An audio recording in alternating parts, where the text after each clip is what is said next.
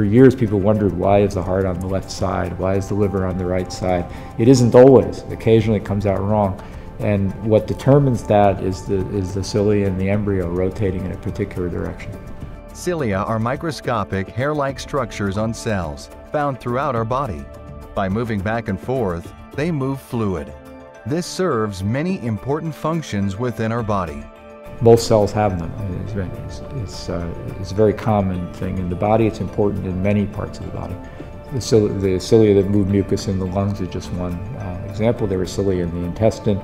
There are cilia on the hair cells.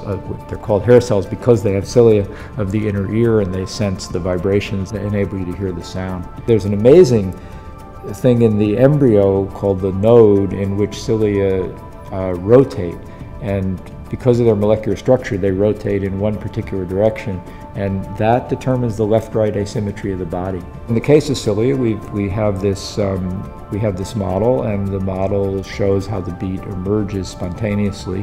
It also shows how cilia interact through fluid, so that not only are the individual molecular motors within one cilium coordinated in this kind of automatic way, but also we're finding interesting interactions between when you have arrays of cilia, and those interactions occur through the fluid. So there's very interesting synchronization between nearby, and sometimes anti-synchronization. So sometimes the cilia are beating together, and sometimes they sort of alternate, and we have to study this more, but the interactions are happening through the fluid.